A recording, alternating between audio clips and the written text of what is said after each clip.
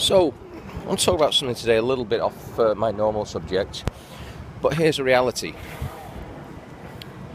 Some people are just looking for a fucking excuse to protest and bitch and complain about shit. Okay? So, in the last week, there's been protests all over New York City because some cop choked some guy out. So here's your fucking reality. Number one, cops are not trained to do and deal with that shit. Right? There's 34,500 uniform NYPD. I don't know how many plainclothes ones there are. 34,500. What they need to know to defend themselves is politically incorrect. So all your fucking protesters with your bullshit and your political correctness, that's what's created. It's a backlash. The average police hand-to-hand combat instructor probably knows a little bit of Taekwondo and nothing else. It's useless. So this is why I end up training SWAT guys, ESU guys, Homeland guys in private, and they pay out their own pocket. Why? Because they need to know this stuff. They're not allowed to know because they're scared for their fucking lives. And that's the reality, and they all tell me the same shit. When you're up against some guy that's loaded on some, who fucking knows what drug it is, and they're throwing around, a 100-pound guy throwing around 5 cops, they're scared for their lives, these guys. So last week there was a stabbing, and people asked me, what would you have done? Well, number one, I would have been situationally aware enough to know not to let the guy in the building, number one. And number two, all these people are thinking about defending themselves are still thinking about learning how to defend themselves. They don't do a fucking thing. So, right now, I'm wandering around a park on my own with a camera, and some people could think that maybe a little bit dodgy in Brooklyn. I don't give a shit. I know how to do this stuff. But here's the situation. The cops are scared. You pull a knife and lunge at a cop and he's got a gun in his hand, there is no thought process involved. So if you're doing something wrong, whether it's selling looses, single six, for you guys that don't know, selling looses or lunging around with a gun, if you're doing something wrong and you get caught, you resist. It's your own fucking fault. Okay?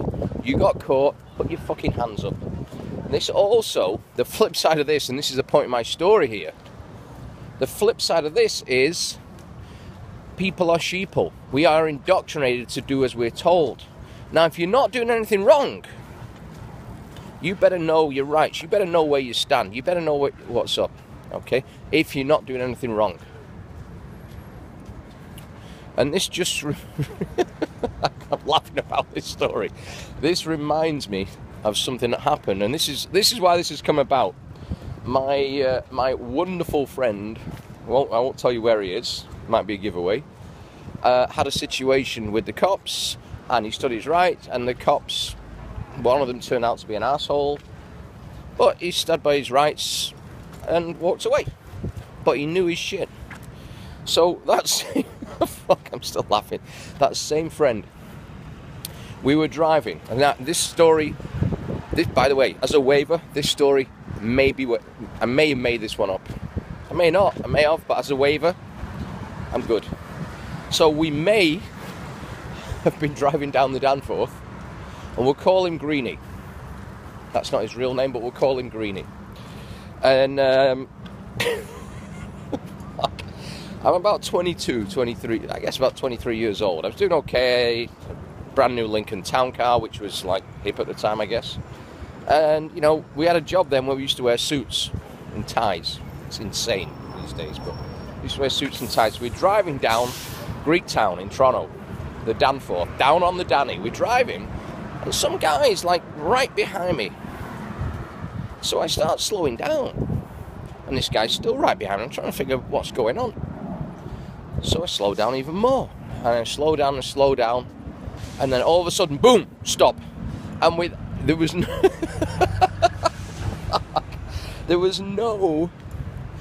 words, there was no nothing. This may have happened. Both Greenie and I burst out the doors. Now figure this out. This guy's like 6 foot tall, looks like a frigging detective, dressed like one. We burst out the doors. There's some rednecks or something in a pickup truck behind us. And we burst out the doors. I have no idea how this came about. There may have been alcohol involved. And all of a sudden, Greenie just goes, "Get out of the fucking car!" And I don't know what he flashed at them. Might have been his fucking bus pass or something. I don't know. He pulled something out of his pocket. "Get out of the fucking car!" Anyway, the next minute, these guys are spread over the hood of the fucking pickup truck. "Don't fucking move. Where's your ID?" We get the ID off them. "Okay, don't fucking move." We get back in the town car, drive off. I'm looking in the rearview mirror, maybe. I'm looking in the rearview mirror, and these guys, we're like fucking 500 yards down the road. These guys are still spread over the hood. We just throw their IDs out the fucking window and drive off. Maybe it happened, maybe it didn't. Fuck. But people, even when they're not doing wrong, if you're doing right, know your rights. If you're doing wrong, well, you know what? You fucking deserve it. And that's the end of this. So, from Brooklyn, walking down here, doing the right thing. Adios.